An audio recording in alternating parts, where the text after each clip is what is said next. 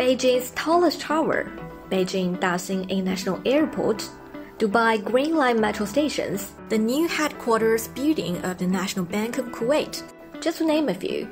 Steel pieces of these landmark buildings were made at this workshop of China Construction Steel Structure Tianjin Corporation in North China's Tianjin municipality.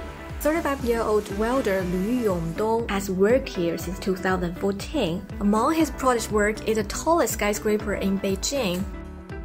北京中国轮项目，然后也是北京的一个地标性建筑项目的钢结构制作，从头至尾一直参与的。Being a welder is very toilsome, who must wear face shield and have a flame-resistant jacket to avoid flying sparks. 说我们做一个焊接的一个厂，很密闭，很狭小，人爬进去，然后趴到里面往后退着焊接。我感觉跟蚕蛹的形状差不多。这玩意儿说胳膊上就是包括胸前都是有伤疤的。Lv was born and raised in a small village in Dezhou, East China's Shandong province.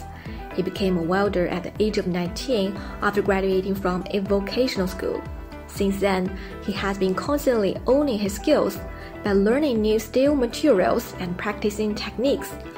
After years of unremitting efforts, he becomes an expert technician and a national-level trainer, providing over 6,000 welders with training courses. Now, Lv has bagged the medal of Tianjin Model Worker. He says he's grateful for the recognition and proud to contribute to China's rise in the infrastructure sector. Over the past years, the company Lv works for has been carrying out projects in Uzbekistan, Kazakhstan, Serbia, and other countries.